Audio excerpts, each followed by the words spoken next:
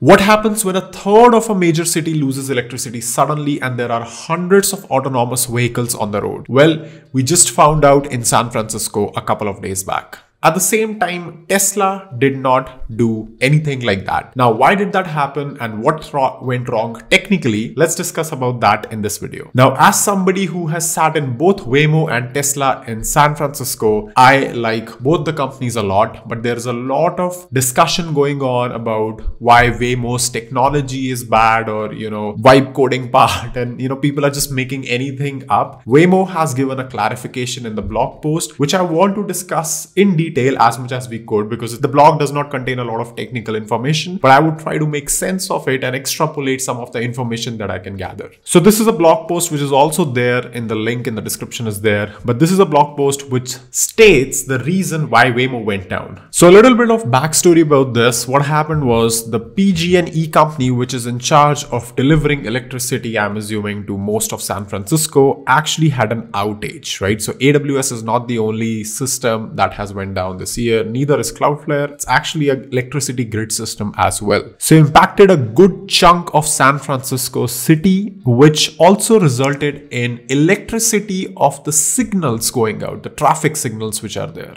Now, generally this is fine, but San Francisco had to send manual policemen, traffic police to divert the traffic manually, right? If the signals are not working, obviously you need somebody to mediate traffic, and that can be done by a human. Now, coming back to the blog post, in this short post, which is not, containing a lot of information, it says that Waymo did traverse more than 7,000 dark signals on Saturday, which is the day when the outage happened. It also said that while the Waymo driver is designed to handle the dark traffic signals as a four-way stop, it may occasionally request a confirmation check to ensure it makes the safest choice. So this is where what went wrong, right? So first of all, this Waymo driver is actually an AI system. It's not like a real human. That is what Waymo calls its systems, like Waymo driver. Now, what they're saying here is that if it's a dark traffic signal, which is basically like no traffic signal is on at either of the ends, it considers that as a four-way stop. They're saying that sometimes it may request for a confirmation from the back end, which is basically a human support, a human system where maybe like a bunch of people are sitting and they are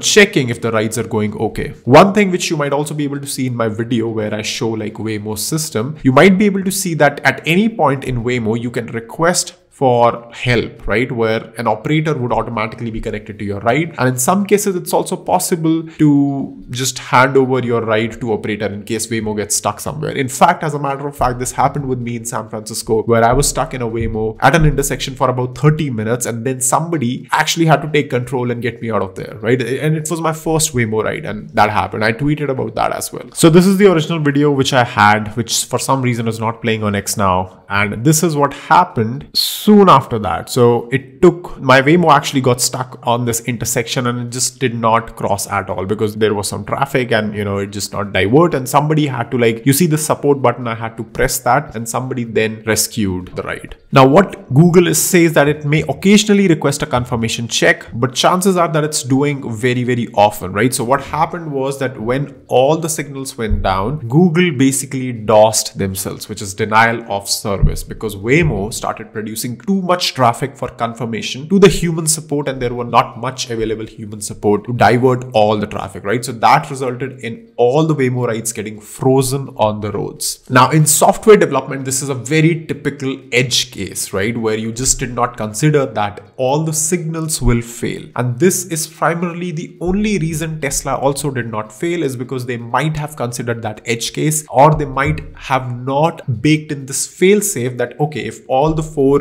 red lights are not functional, you don't have to fall back to human support. So Waymo effectively DOSed themselves, their own DDoS, I would say, like not even DOS. They just distributed denial of service attack, did themselves by mistake because of a condition of an edge case that happened. And of course, Waymo has been here for many, many years now. So, this is probably some legacy code which was done once and then nobody bothered to check if what happens if this happens, right? So they are taking up measures. They are saying that, we are updating software, we are making sure none of this happens again. And to be fair, it's fine, right? Because again, with software, nothing harmful, thankfully, happened. There were no accidents. There was nothing, like Waymos did not just start to race into each other. So no weird stuff started happening. It was just the simplest outcome that could be, that Waymo almost just did not move at all, which obviously caused some problems. But because these are like San Francisco roads and the speeds are anyway not super high, it was all good and fair. Well, that's what happened with San Francisco. And if you found this breakdown useful, make sure to leave a like and subscribe to the channel. Do let me know in the comments what do you think. That's all for this video, and I will see you in the next one very soon.